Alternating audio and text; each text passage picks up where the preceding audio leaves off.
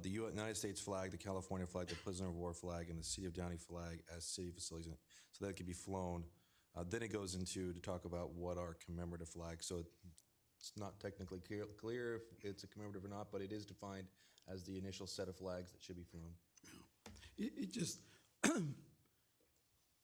this motion strikes me as a direct attack on the pride flag. If you're going to make out, and I want the POW flag to be flown. Let me make that clear. This is not to eradicate the flag.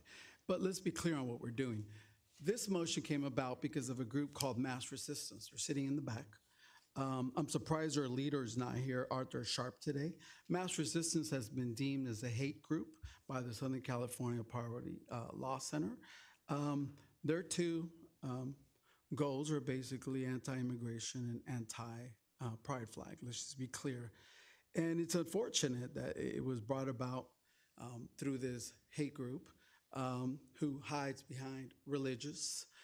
You have religious people coming forward, you know, talking about the Bible, and these are the same families and parents that are prone to kicking out their child who comes out to them.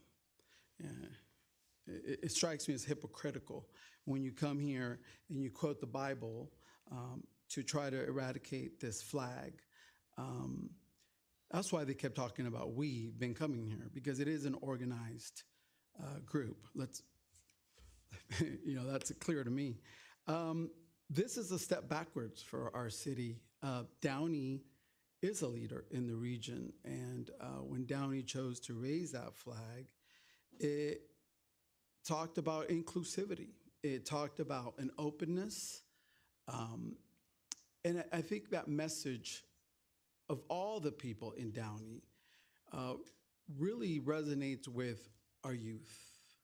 I remember when the flag went up, receiving emails from one high school student in particular who was thanking me because he had just been kicked out of his parents' home and was living with his aunt in Downey. And he said, I plan on staying in Downey because I know that this is a safe space for him. The pride flag did not come about out of a need or necessity to celebrate the LGBT community, but rather a right to exist without prosecution. The statistics are clear.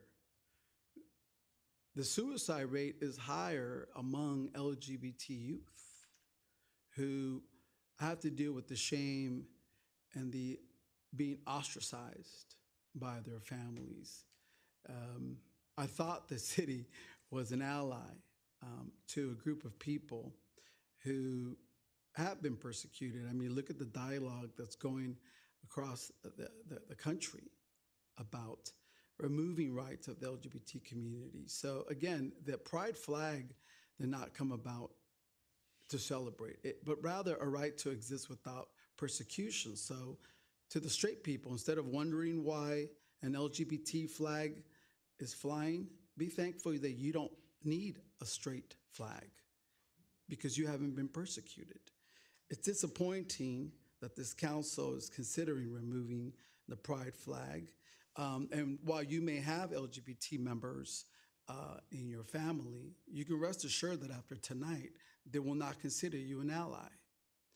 Allies are individuals that speak up for the constitutional values of equality and fairness, rights that the LGBT community still doesn't have at the federal level. But interestingly enough, the White House flies the flag. The supervisors unanimously have chosen to fly the flags. Our assemblywoman is asking that we continue to fly the flag.